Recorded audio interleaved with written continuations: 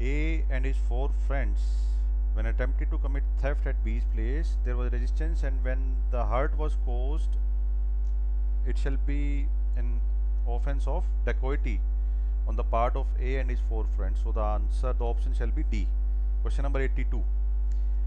An assembly which was initially lawful can turn into an unlawful assembly by the subsequent acts of its members.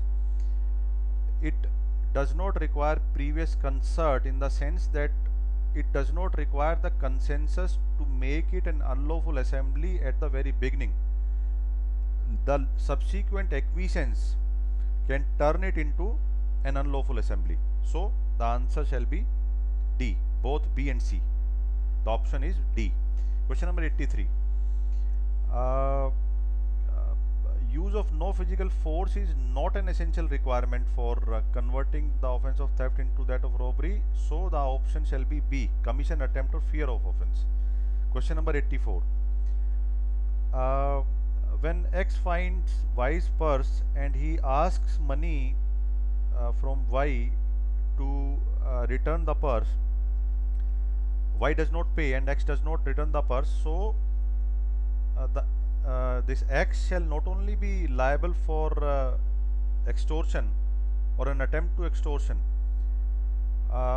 If you see this extortion and attempt to extortion, although in the definition section, that is section 383, attempt to extortion is there in the illustration A, and it is defined as extortion itself.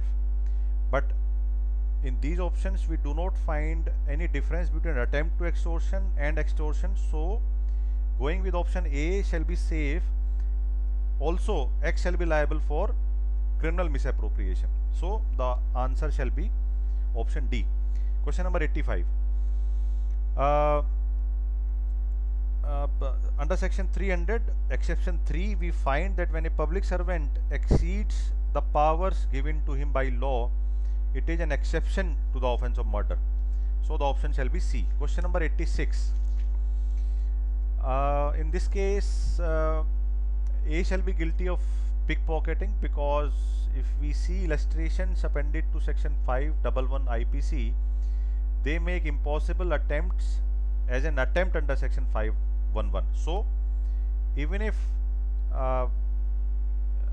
the pocket of B was empty, A shall be liable for the offense of pickpocketing. However, murder is intentional killing, for which A shall not be liable because he did not intend to kill B.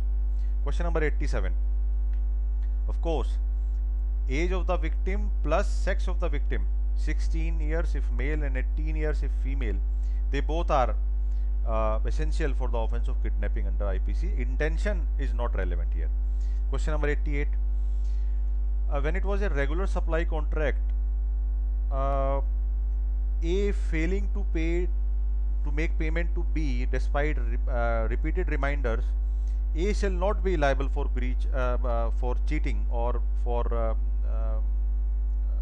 the offense of cheating, because we cannot infer dishonest intention on the part of A right from the moment when the contract was entered upon. There is nothing on the face of it, on the facts given, which indicates towards the presence of dishonest intention on the part of A when it was a regular supply contract. So it shall only be a breach of contract.